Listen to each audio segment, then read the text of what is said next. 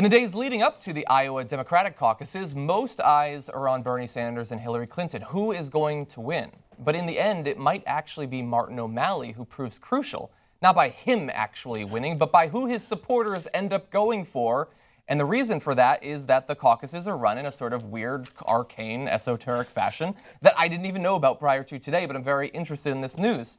Because unlike the Republican caucuses, where all votes are counted equally, the Democrats' Iowa caucuses are more complex.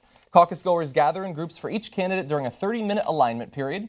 If a group does not reach the 15% threshold, a group there being a group who supports one candidate, its members must realign with a different candidate or sit out the final head count.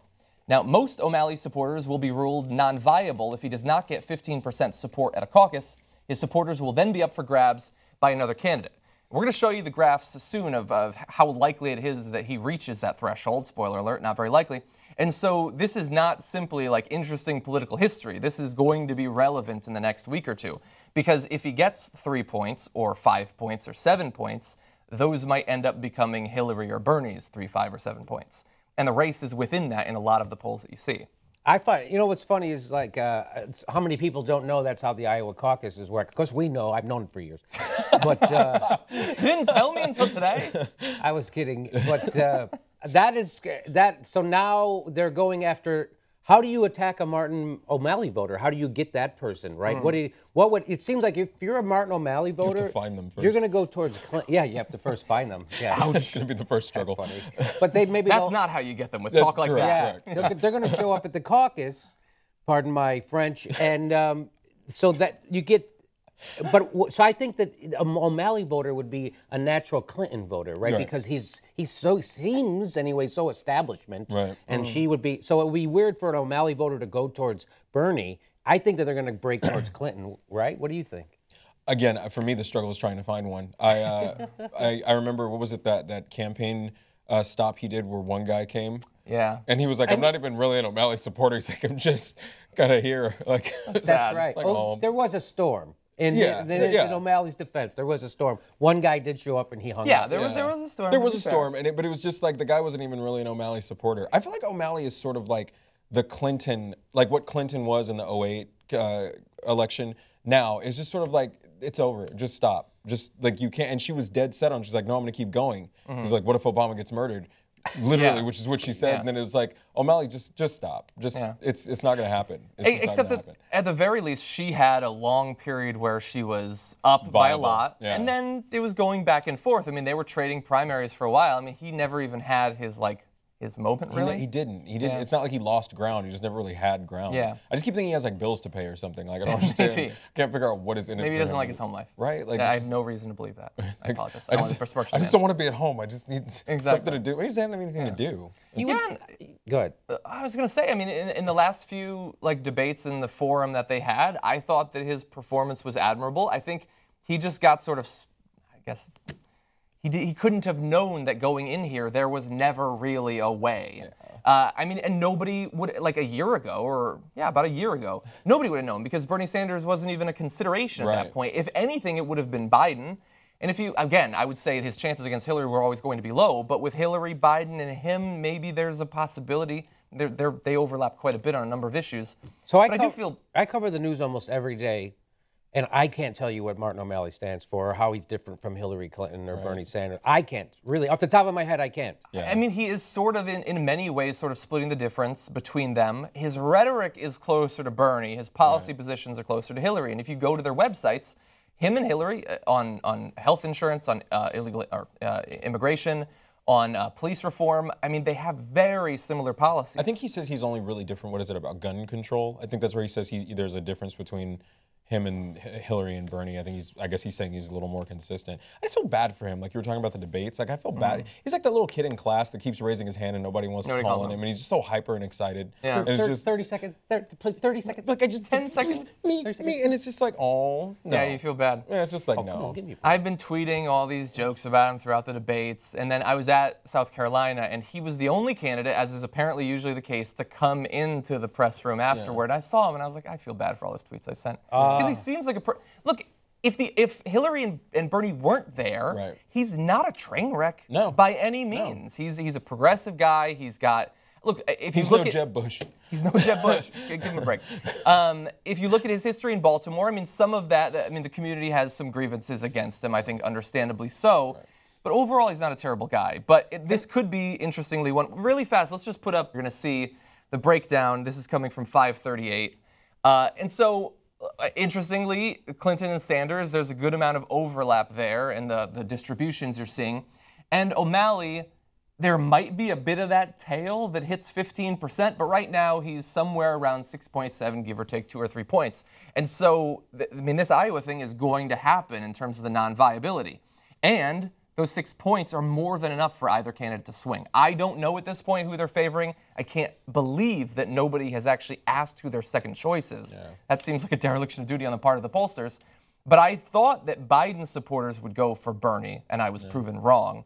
I think I might be proven wrong in thinking that Bernie's going to get a lot out of this. That might clinch it for Hillary. Do you think that it's like a VP thing that he's staying in to kind of vie for a VP slot? Like because otherwise I can't figure out what on earth unless it's the home life thing. Like, I don't see how an establishment white guy helps anybody's ticket. Yeah. And this, and he's not from the South. So he doesn't have that. Is the Baltimore considered the South? No, I don't. So Biden had that going for him. That sort of Midwestern-y kind of thing. I'll tell you who is wrong is Paul Krugman, who keeps writing these columns about how everybody who supports Bernie's wrong because the GOP's not going to work with them. You're not going to get what you wanted. Mm-hmm. So apparently what the mainstream press is saying now about Bernie Sanders is you should vote for Hillary because she's going to try to do less. Yeah. And that somehow makes sense to them. Because she's doing less, she'll be more successful. And even in his column today, Paul Krugman said that, people point to FDR, but FDR didn't get half. He only got half the stuff done that he wanted.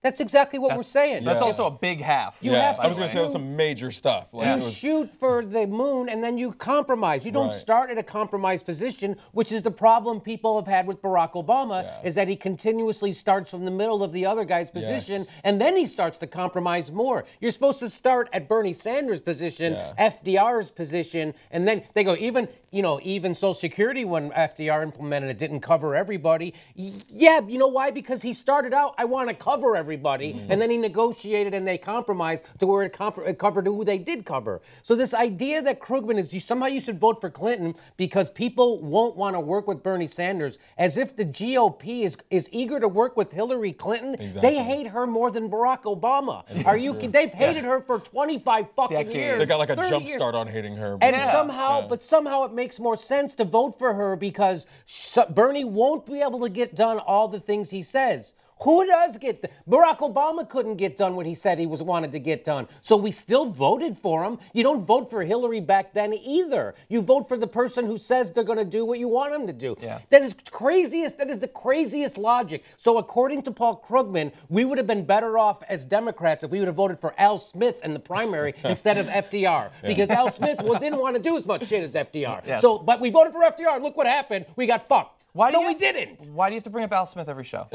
I'm joking. There's one way that you're wrong, though. He's not forgotten at all. He's not forgotten.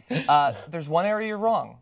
If it's Sanders, then they're going to call him a socialist, which they have never done with any other Democrat. They called them including Barack Obama, who they call a Marxist, fascist, Kenyan socialist. They call him a Muslim, a Kenyan, a communist. If he's any of those things, he's like the worst of each one. Like, you can't be like a beer-drinking, LGBTQ supporting Muslim. Otherwise, you just suck as a Muslim. And corporate profits can't rise to record levels under a socialist, a Marxist. It's like, Has Paul Krugman never read the comment section at redstate.com? Has he never read the comment section? I have.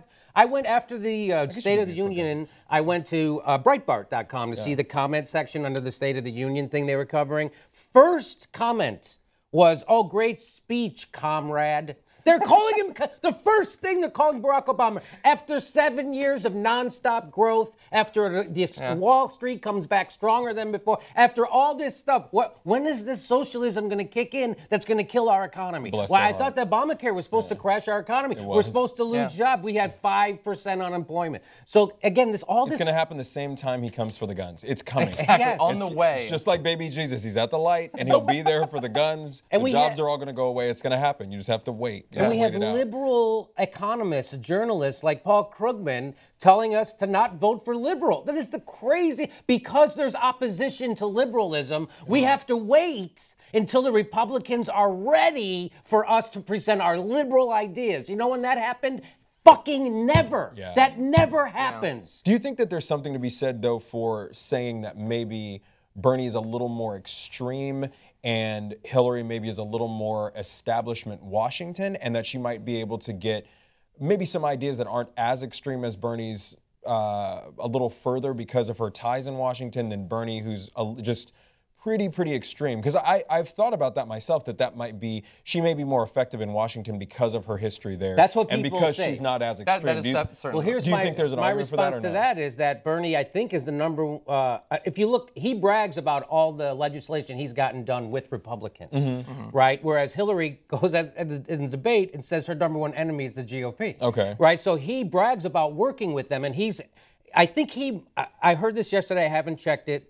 But that he was the number one in amendments as far as a Democratic senator getting amendments approved in the last 8 years for bills with GOP. Yeah. I could be wrong the about second. that. But the fact that I've heard that Hillary, because she's more of an insider, he's been in Congress since the 80s. Since Eisenhower, probably. Yeah, so he's been in the dawn of time. I mean, he gets along. Everybody gets along with Bernie. What they say is, "I can't be seen working with you," and that's what they say about Democrats too. The GOP says, "I would like to work with you on this, but I can't be seen working with you." So you don't think Hillary would have like a better shot? They hate Hillary. They do hate her. Impeached her husband. Yeah. They impeached her husband, and when they knew it was bad for them, they did it anyway. So you think they're going to be nicer to Bernie? I mean, to her than Bernie? No, that's a good point. I think that it could be the case, but it's not certainly the case, and that's what a lot of people in the media are saying these days.